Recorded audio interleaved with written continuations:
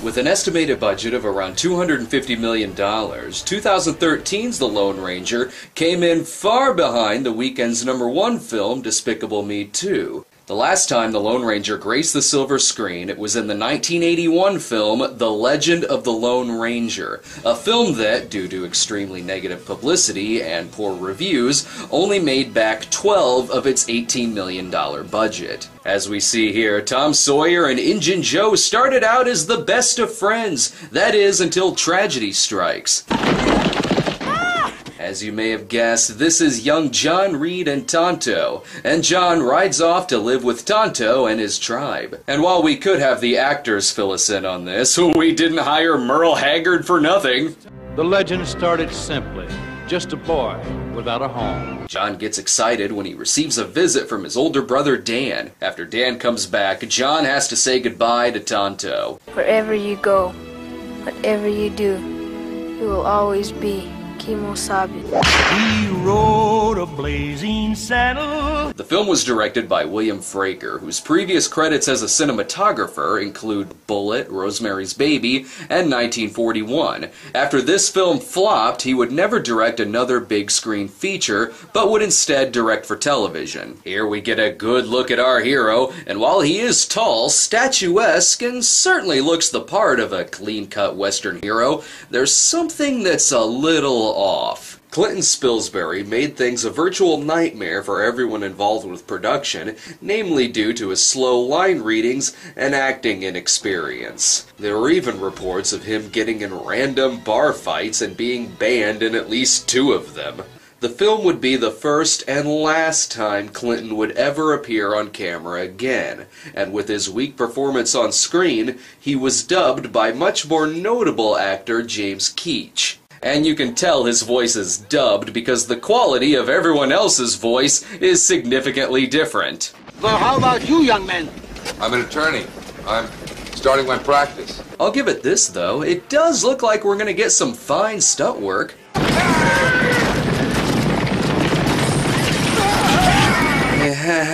That almost killed that guy. They kept that take in the movie because, well, the stuntman went to the hospital and it was the only take they had. Oh hey, John Reed is stepping it up and being a man 13 minutes into the movie. The villain of the film is, of course, Butch Cavendish. And if you don't know who Butch is, that's Merle's job.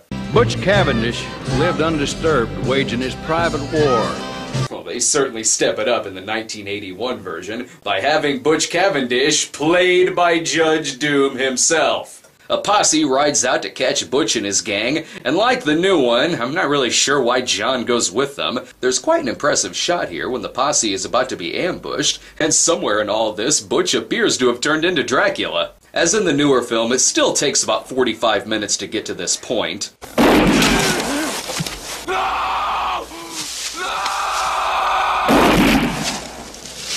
And it's still pretty brutal. But this version uses that time for actual storytelling and character development. But even in this film, there's still an element that completely destroys the tone and takes you out of the fucking movie. One thing about that Cavendish, he knew how to set a trap. Tonto shows up to rescue him, and whoa, you mean that Tonto is not only played by a Native American, but also Deputy Tommy Hawk Hill from Twin Peaks? Easy there. That's dangerous thinking, Hollywood. Once again, Tonto takes John back to his tribe. Oh, hey, a new character. I wonder what's gonna happen. And the moment John first laid eyes on him, he swore he'd ride him someday. You know who else could have told us this? The fucking characters in the movie! At first, John is quite the bad shot. The mask goes on you, not the horse, you idiot! If Bruno Mattei did this, someone would be jerking off this horse right about now. Or at least someone in the stock footage would be. Luckily, Silver is tamed by the power of slow motion, and now he's fully ready to become the Green Hornet, or, the Lone Ranger. Hi-oh, Silver! You sure you want to leave it at that? You sure you don't want to have Tonto break the mood by saying something stupid? Their ultimate plan is to take control of President Grant's train and kidnap him. I'm Major Bartholomew Cavendish.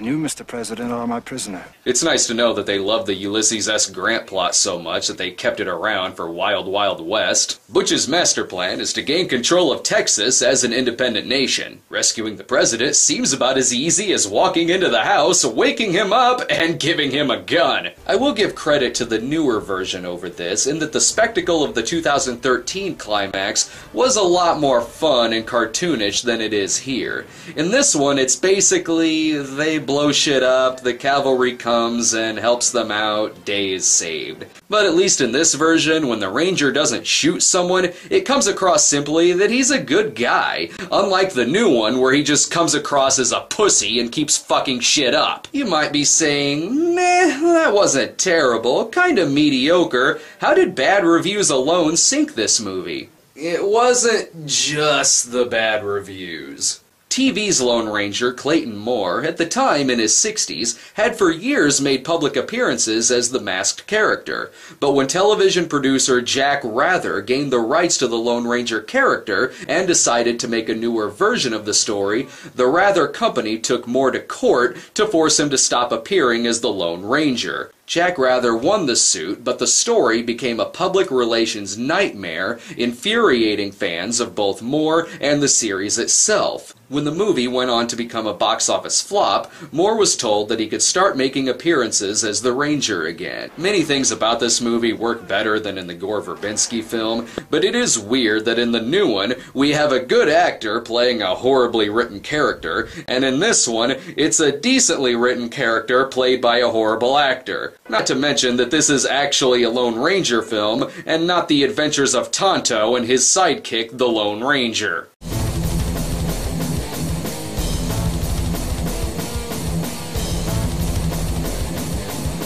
Reports of him getting in random bar fights and being banned in at least 2 of them. The film would be the first and last time Klinton would ever appear on camera again, and with his weak performance on screen, he was dubbed by much more notable actor James Keach. And you can tell his voice is dubbed because the quality of everyone else's voice is significantly different. Well, how about you, young man? I'm an attorney. I'm starting my practice. I'll give it this, though. It does look like we're gonna get some fine stunt work.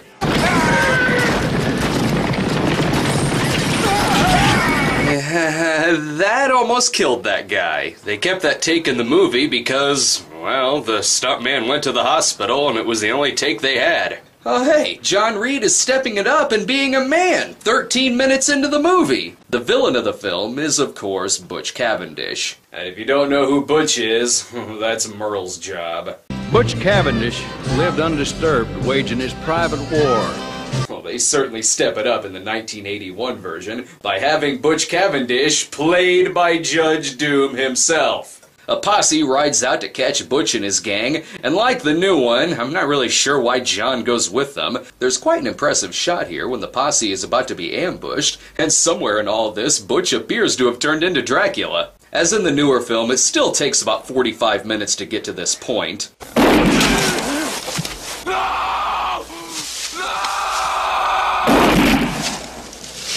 And it's still pretty brutal. But this version uses that time for actual storytelling and character development. But even in this film, there's still an element that completely destroys the tone and takes you out of the fucking movie. One thing about that Cavendish, he knew how to set a trap. Tonto shows up to rescue him, and whoa, you mean that Tonto is not only played by a Native American, but also Deputy Tommy Hawk Hill from Twin Peaks? Easy there. That's dangerous thinking, Hollywood. Once again, Tonto takes John back to his tribe. Oh, hey, a new character. I wonder what's gonna happen. And the moment John first laid eyes on him, he swore he'd ride him someday. You know who else could have told us this? The fucking characters in the movie! At first, John is quite the bad shot. The mask goes on you, not the horse, you idiot! If Bruno Mattei did this, someone would be jerking off this horse right about now. Or at least someone in the stock footage would be. Luckily, Silver is tamed by the power of slow motion, and now he's fully ready to become the Green Hornet, or, the Lone Ranger. Oh, Silver! You You sure you want to leave it at that? You sure you don't want to have Tonto break the mood by saying something stupid? Their ultimate plan is to take control of President Grant's train, and it's still pretty brutal. But this version uses that time for actual storytelling and character development. But even in this film, there's still an element that completely destroys the tone and takes you out of the fucking movie. One thing about that Cavendish, he knew how to set a trap. Tonto shows up to rescue him, and whoa, you mean that Tonto is not only played by a Native American, but also Deputy Tommy Hawk Hill from Twin Peaks? Easy there. That's dangerous thinking, Hollywood. Once again, Tonto takes John back to his tribe. Oh, hey, a new character. I wonder what's gonna happen. And the moment John first laid eyes on him, he swore he'd ride him someday. You know who else could have told us this? The fucking characters in the movie! At first, John is quite the bad shot. The mask goes on you, not the horse, you idiot! If Bruno Mattei did this, someone would be jerking off this horse right about now. Or at least someone in the stock footage would be. Luckily, Silver is tamed by the power of slow motion, and now he's fully ready to become the Green Hornet, or, the Lone Ranger. Hi-yo, Silver! You sure you want to leave it at that? You sure you don't want to have Tonto break the mood by saying something stupid? Their ultimate plan is to take control of President Grant's train and kidnap him. I'm Major Bartholomew Cavendish. And you, Mr. President, are my prisoner. It's nice to know that they love the Ulysses S. Grant plot so much that they kept it around for Wild Wild West. Butch's master plan is to gain control of Texas as an independent nation. Rescuing the president seems about as easy as walking into the house, waking him up, and giving him a gun. I will give credit to the newer version over this, in that the spectacle of the 2013 climax was a lot more fun and cartoonish than it is here. In this one, it's basically they blow shit up, the cavalry comes and helps them out, day is saved. But at least in this version, when the ranger doesn't shoot someone, it comes across simply that he's a good guy, unlike the new one where he just comes across as a pussy and keeps fucking shit up. You might be saying, meh, that wasn't terrible, kinda mediocre. How did bad reviews alone sink this movie? It wasn't just the bad reviews. TV's Lone Ranger, Clayton Moore, at the time in his 60s, had for years made public appearances as the masked character. But when television producer Jack Rather gained the rights to the Lone Ranger character and decided to make a newer version of the story, the Rather company took Moore to court to force him to stop appearing as the Lone Ranger. Jack Rather won the suit, but the story became a public relations nightmare, infuriating fans of both Moore and the series itself. When the movie went on to become a box office